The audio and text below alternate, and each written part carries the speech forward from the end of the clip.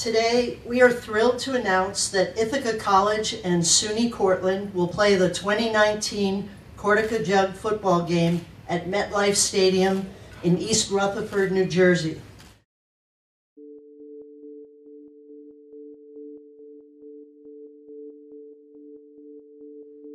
I believe the conversation had started well beyond that with Susan Bassett and Mark Hudak and President Collado. Not exactly sure how much earlier than when I found out, but obviously it had been discussed for some time before it really started gaining some traction. I don't think I'll ever forget that day, honestly. And we had heard there was going to be a big announcement. We had our inside sources, and by inside source, I mean other students that were working with them. And all we knew is that there was going to be a big announcement and that it might be in a neutral field. And I don't think I reacted at first. Ben and I both just sat there and went, did they just say MetLife? And then it struck us. They were like, oh, we're about to broadcast. They're about to play in an NFL stadium. I was assistant sports editor at the Ithaca at the time, and I was walking from an interview, and I saw the news that the 2019 Cortaca Jug would be played at Metlife Stadium, and I sprinted into the office, and I actually wrote the Ithacans breaking news update about that. Originally, my father, Bobby Grown, was on, in the decision-making process and everything. So I actually found out a year ahead, but I couldn't say anything. It was supposed to be at Yankee Stadium, got switched to MetLife. But when it got announced to the team, it was unbelievable. It was like Christmas morning. The team, everyone went wild. We were in a meeting. It was just, an unbelievable surprise and, led to an unbelievable experience. Excitement and just overall, I think, shock that a college football game in this area was going to be played in an NFL stadium that holds over 80,000 fans. When it was announced that the 2019 Cortaca Jug would be played at MetLife Stadium, the reaction was one filled with excitement, disbelief, and sheer joy. The childhood dream of competing in front of a packed NFL stadium was about to come true. At the time, both Ithaca and Cortland were undefeated, making the inevitable showdown one for the ages. With 2 months left to play, the Bombers had plenty of work to take care of. Following a victory over St. John Fisher, the Bombers entered their second season of Liberty League play with the stakes higher than ever. The Liberty League's very good. There's a lot of good football teams, and that's part of the preparation as you embark on a challenge. Each week's kind of its own challenge as you continue to work, with trying to put a great plan together and trying to go 1-0 each week. So when you play for Ithaca College, there's always that target on your back. No matter who you play, what week it is, it doesn't matter your record or their record, they're always going to bring their A game. So that's the kind of mindset that, we try to tell the younger guys to have, because being a Bomber, everybody wants to beat us. That mentality, and now someone's coming for our spot. If you get comfortable, if you let up and don't stay on the throttle during the week, in your preparation, that things are going to get taken away from you. And we looked at it that way. We said, all right, we're going to have to prepare harder now, guys. All these teams are going to know what we're doing. They're going to know our game plan. So now we got to make it so hard for them to counter, what we have coming on Saturdays. And we got to make it so strong that they can't beat us. If you want to be the program and the team that you want to be, or that we want to be as a program, and what we've been in the past, I think that's just kind of part of the deal with being Ithaca football. I think people are always going to bring their best. They're going to play their best against us, and they're going to be fired up to come in every single week, and we have to understand that as a program, and we have to kind of match that energy week in and week out. I think we made some adjustments, but each and every week, no matter it's the first two games, game 3, game 4, like when you go watch the film with your individual coach or you watch it in a group with some of the defensive guys, whether that's the D-line, the linebackers, there's always things you can improve, We were just happy to get a win, but you can always get better at anything you could do. The Bombers now turn their attention to the Liberty League as they open conference play against the St. Lawrence Saints. Well, let's not forget, too, that decision-making was an issue for Joe Germinario last week that Coach Swanstrom wasn't too happy about when he threw 2 interceptions. But I think maybe that decision-making doesn't always necessarily only affect those young guys. I mean, Germinario's as experienced as they come here in this league, and, I mean, that was even a question last week. Well, just like you said, this is a St. Lawrence team that is going to throw the ball, and then they're going to throw the ball some more, and then guess what? They're going to throw the ball again. It's going to be a real team effort. I mean, all the corners for Ithaca are going to get involved. Groshot will line up in the empty set again, so we'll see if the Bombers send pressure. Got Nick Garone lined up in the defensive line spot. 3 receivers to the right. Here's Groshot on the snap. Over the middle, intercepted by Nick Garone at the 30-yard line. Germinario takes it, the sneak on the right side, and did he get in this time? Yes, he did. Touchdown Bombers. Joe Germinario on the QB sneak off the right side makes it 16-6. Germinario to give up the middle to DeHady. DeHady cut it through, and DeHady into the end zone for a touchdown. Basically unblocked off the line, and then he just had to jump over the defender at the goal line. Bombers 23, Saints 6. Now the throw over to Gladney. There is his 6th reception. Gladney jumps over a defender, and touchdown Will Gladney, number 2 in the half. Will Gladney just became the first Bomber ever with 200 catches. And it's only fitting that it should come on a touchdown. Bombers 30, Saints 6. Here's Germinario waiting for the snap. 10 on the play clock. Germinario now takes it, fakes the run. Looking over on the side, finds Hedgeland. Hedgeland going for the end zone. Hedgeland is in for a touchdown. Touchdown throw number 3 for Joe Germinario, the first of the half, not to someone named Will Gladney.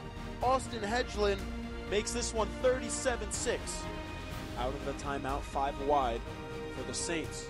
25 seconds to go, 10 on the play clock. Bombers showing blitz at the 36-yard line, 1st and 10. Here is Groshot passing, looking right all the way, and intercepted! Interception by the Bombers. There's Mikey Rumas at the 40, at the 30, at the 20. No one's going to catch him. Pick 6 Bombers. Mikey Rumas, interception number 4 of the half for this Ithaca defense. This one he takes to the house.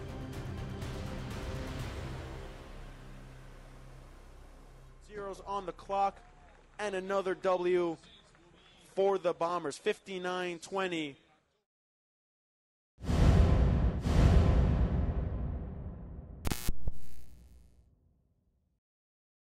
Setting the tone early in conference play, Ithaca moved to 4-0 on the season. Accompanying the win was another bump in the national rankings as the South Hill squad inched up to number 10 in the nation. Last week was close, this one not so much. Were you surprised to see that it was so close? Jackson, start with you. Yeah, I'm going to say it was kind of a pleasant surprise for me. I knew St. John Fisher coming back last week might have been a little tough for the secondary, but I was really impressed. I'm not really surprised by the fact that they came out and put up so many points. We know the offense is good, and this was just a bounce-back game for this team after a game against St. John Fisher that they kind of came out and were a little bit slow in the second half. Yeah, I mean, all wins are big, but conference wins are very important. You know, no conference game is more important than the other. Even the only reason you're able to play important games at the end of the year is you handled your business early in the year. So, you know, beating St. Lawrence was crucial to getting off to a great start. You know, at that point, you start looking and you're like, okay, you know, you're beating the teams you have to beat, and you're beating them convincingly. This is a good sign for his Bombers team. While this talented Bombers team seemed on the path to a potential postseason run, they were not alone. Union College had yet to drop a game, while RPI and Hobart had only dropped 1. Though it was still early in the season, these teams were growing blips on the radar. Starting off with RPI, they are hot, now on a 3-game winning streak after their blowout against Rochester 38-0, and they took their home field advantage to heart as they picked up 24 points in just the second quarter alone. Yeah, I gotta say RPI is the team we have to circle on the calendar. They played them a week before the Cortaca game. It's the team that Ithaca hasn't been able to beat the last 2 seasons since joining the league. It has all the makings for a classic trap game before that huge way to end the regular season. You got to look at Hobart. They're ranked number 21 in the country this week, and RPI didn't even get any votes, and neither did Union. So I think Hobart, you really look at their run defense and their running game as well, and it's going to be tough for Ithaca to get anything going if they're not going to pass.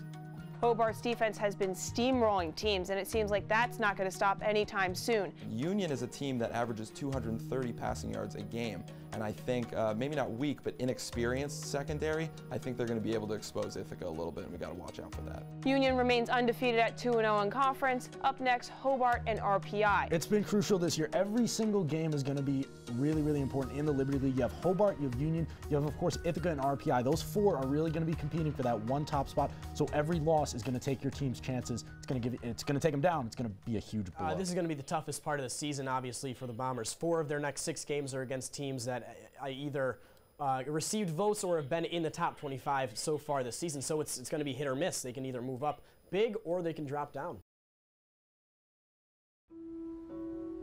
This 2019 season, at least early on, is shaping up to be special for Ithaca.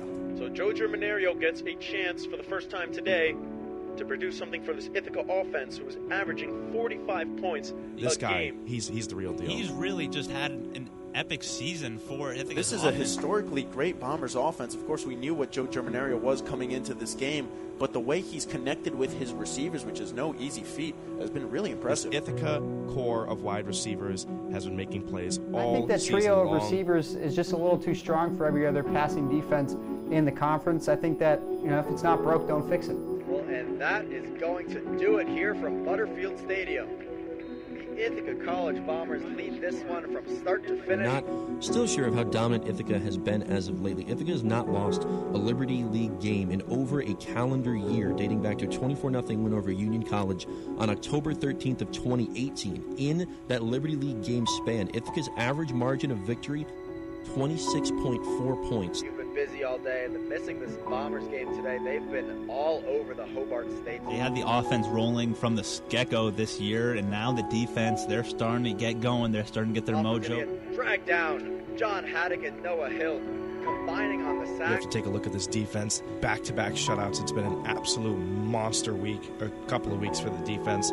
A monster month for the defense. Ithaca College is playing great football right now. Gotta love to see it. It's now been 7 quarters in a row that the Ithaca defense hasn't allowed a touchdown. It's an impressive defense because everybody is chipping in. They know their strengths, and they're playing to their strengths here early in the season. Bombers lead wire to wire. They take this one 59-0. If there's any team for Ithaca that was going to put it together, it was this one, and they look like they have the opportunity. It looks like they have that it factor that you really need if you're a playoff team. Ranked number 8 in the D3Football.com weekly poll, ranked number 7 in the AFCA poll. This is the highest ranking they've had since 2006. So it'll take a very well-rounded football team to take care of it. Ithaca literally is playing the best football of the year at the right time.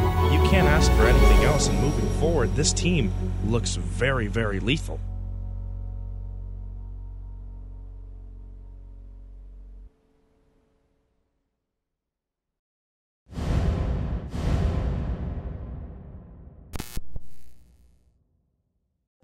While the Bombers extended their undefeated record to 7-0, the athletic department was breaking records of its own.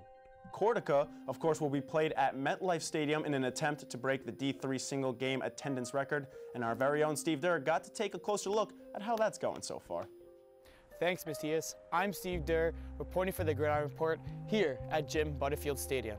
The 61st edition of the Cortaca Jug has broken the ticket sales record at 39,000 tickets, and it could be way more. As ticket sales went on, as the business school started doing more promotions, and everyone really started to pick up the excitement for it, it ended up kind of being one of the only storylines around the team. Well, if they're going to do ticket distribution and sales, why don't we do it?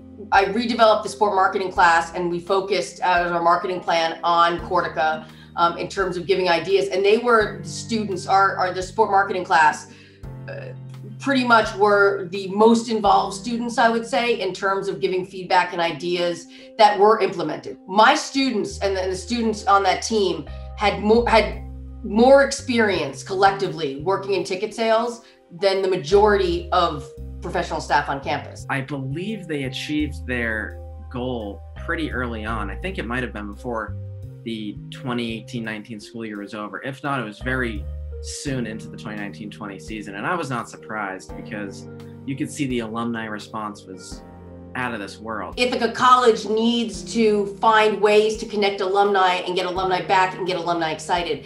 And that's what the Cortaca was about. Everyone knew the excitement that was building up, and it was it was starting to, instead of be a steady increase, kind of get exponential. We like to preach that, Cortaca is just another game. So we just treated it that way and went into it that way. You can sense all the players, up to those weeks, they were saying, we're excited, but we got to stay focused. We got to stay focused. And I half believe them and I half don't. The Bombers had bigger things to focus on than attendance records, however. The nationally ranked Union Dutchmen were coming to town in a battle for the Liberty League title. I think that guys started realizing how good we were becoming and how good we could be. And I don't want to say guys got cocky, but guys knew that we were good, but we also had to prepare at the way that, we were performing. It was like, all right, we got something going for us and we can't let off the throttle. Otherwise, it's going to get taken away. We were playing good football. We played really good football. I mean, we were averaging a bunch of points. We were playing pretty good defense. We were starting a bunch of sophomores, and we were getting better as we were going. And, we were doing a lot of positive things.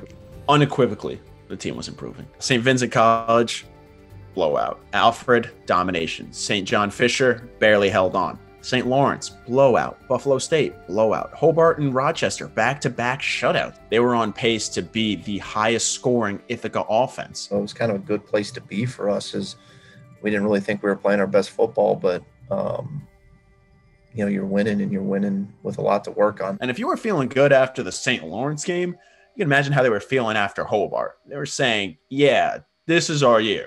We got this in the bag.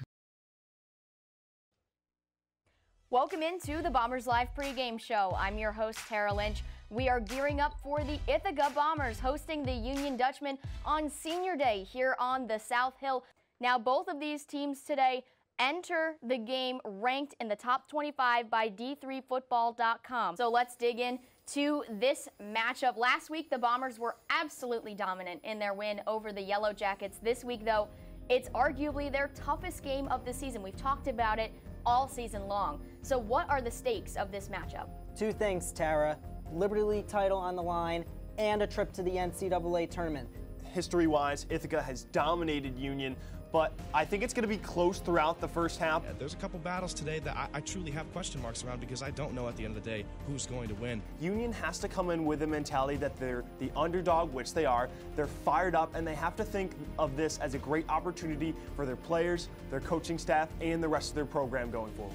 The only thing you can say is strap yourselves in. We're in for a ride. Big crowd here at Butterfield Stadium for Senior Day and the de facto Liberty League Conference Championship. This is a great start to the drive for Union. This is what you want. Let your offense come to you. Run at your own pace. You got the 3 and out from the first drive from Ithaca. Now Union is controlling the pace of this game, doing exactly what they want to do on offense. Dre Ross Jr. on the near side. Watch a fade there. That's what they're going to throw. The pass up and complete. No signal yet. And the arms go up, so a Union touchdown there. Mario drops back now, going to throw it outside. And breaking a tackle, getting some space. Vito down the right sideline. Nobody's going to catch Andrew Vito to the 20-yard line, to the 10. Touchdown, Bombers. Andrew Vito breaking tackles and sprinting away from the Union defense. Just like that, Ithaca scores. It's about to be 7-7. Shotgun snap to Germanario, play fake. Bounce around in the pocket, pump fakes. Germanario airs it down the field, and this is going to be picked off by the Dutchman. Going to come down the near sideline and be forced out of bounds. That's Joe Vanderhoof with the pick, his 4th of the season. We're not used to seeing Germanario make those mistakes. He's made a couple of poor throws this game so far. We were wondering what we would see coming into this game. 2 great offenses and 2 great defenses. Right now, a defensive battle. This drive looking a lot better for Ithaca, a lot more comfortable on offense. Quick snap from Germanario. He's going to try to sneak it. Ithaca celebrating, and the arms go up. Touchdown, Bombers. 17 plays, 93 yards, ending with the 1-yard Joe Germanario sneak, his 4th rushing touchdown this season. 2 receivers to the left side. Handoff is to Earbor. Earbor hit behind the line, bounces it back out to the left side, stepping out to the pylon. Touchdown, Union. The Dutchman able to score a quick drive. This Ithaca team is not used to playing from behind. It's going to be interesting to see how they adjust because this is an inexperienced team coming into this game, into the season, a lot of sophomores and juniors starting. See how they respond to adversity here. The Bombers rounded out the first half in unfamiliar territory, finding themselves trailing for the first time all season. The Dutchmen held a slim 3-point lead, which meant the 1-2 battle would rage on in the second half. Rodriguez lines up for the field goal. He's 1 for 1 today and 5 for 6 on the season. It's up and no good. He yanked it left. Missed it left. A missed opportunity for the Union College Dutchmen. It stays a 3-point game here. The Bombers trail 17-14, 6:20 to go in the third quarter. Well, both teams have had their share of missed opportunities, but it's going to come down to which team can take advantage of that. And a big call here for the Bombers. Germanero running up to the line of scrimmage. He fumbles the snap. Germanero knocked back. Turnover on downs. Poorly executed quarterback sneak. Joe Germanero fumbled the snap, and Union takes over on downs. That is something you cannot do if you're this Ithaca offense. The snap back, looking to his left, trying to get it away. Throws it to Vito. Touchdown, Bombers. Andrew Vito's second touchdown reception of the day, and that's a big one as it pulls the Bombers within one possession with 3:16 to play. Second straight season, the Bombers have been clashing for the Liberty League title, and it has come down to the last second. Butterfield Stadium crowd getting loud, stomping on those bleachers. Snap, handoff to Iribor. Iribor looking to bounce it out to the right-hand side. And he will, and he's got space. If he can make it to the end zone, this might be it. He will. 6 points. Dutchman. Touchdown Union, and that will do it. IK Iribor sprints untouched for a 40-yard touchdown to crush the hopes of Ithaca's undefeated season. Union is going to get the automatic bid into the tournament. Third down, 42 seconds to play as Germanero takes a snap and then fumbles it. Ball fallen on by Vincent DeCaterino, and that will do it. Another turnover for this Ithaca offense, the fourth of the day by Joe Germanero. 2 interceptions, 2 fumbles, and there's a mass exodus from Butterfield Stadium. The clock officially hits 0, and that will be it. The Bombers fall to Union 31-21. A bit of a shocking result to us, at least, from our original predictions, but what does this say about the Union team coming into Jim Butterfield Stadium and remaining undefeated? It showed how resilient they were, and it showed that they were not going to leave this stadium today without a fight, and they brought the fight to the Bombers. You know what it showed me? It showed me that Union, game planned really well today. They were the more disciplined team. They didn't make as many mistakes. You just had to play your best football coming into this game. Ithaca did not play that today.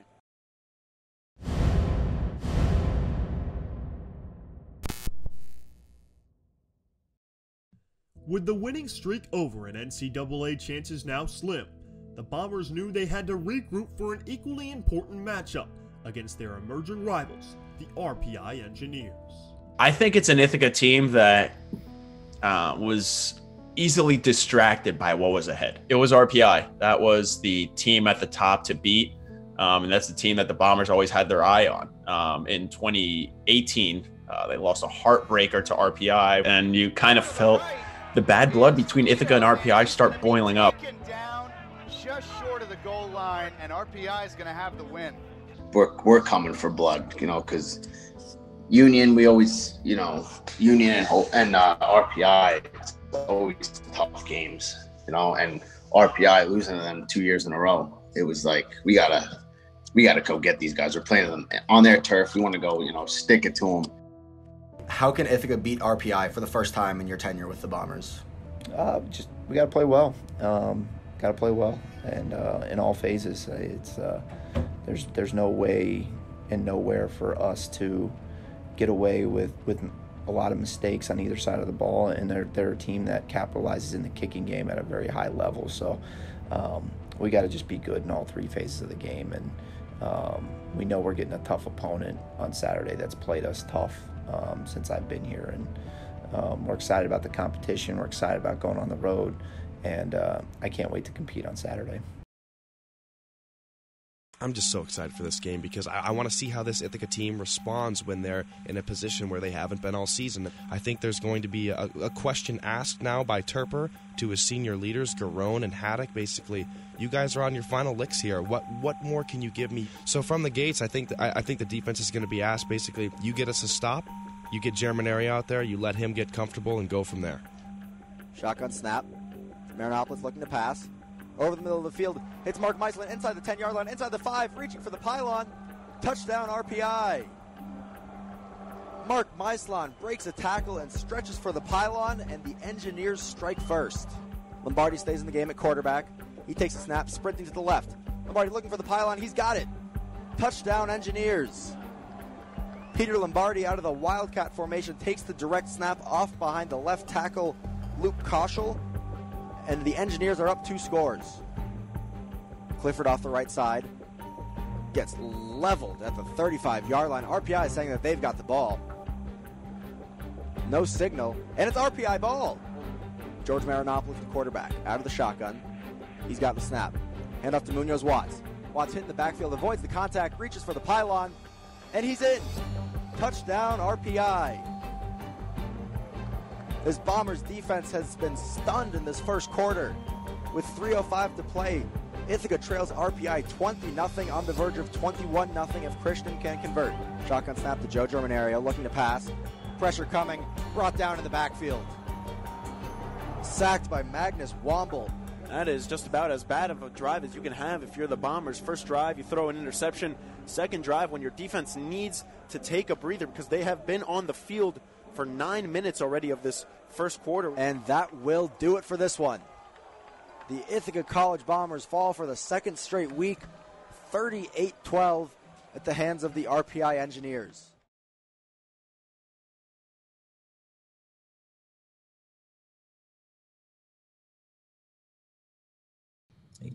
Yeah, I don't know if I've really ever felt a football team kind of deflated as much as we were. It was really hard to keep the team focused within that 24-hour rule and to move on to the next opponent. And RPI certainly had the ability to take advantage of that as we, as a team, as coaches, were not prepared to play that game. I also think that our team, we were starting to, I don't want to say burn out, but we were getting tired. It was a long season. We had our bye week 2.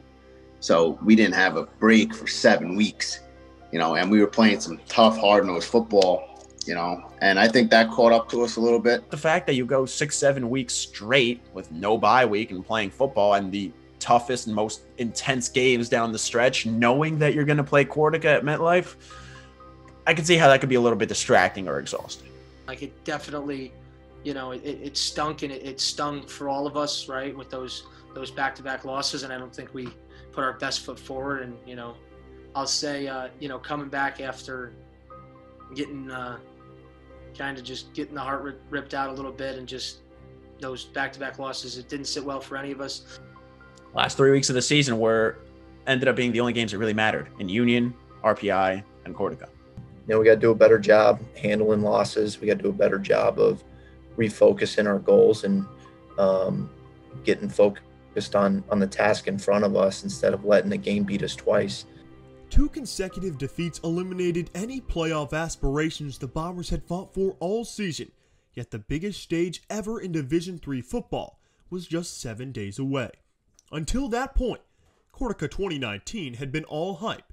Now, it was becoming a reality.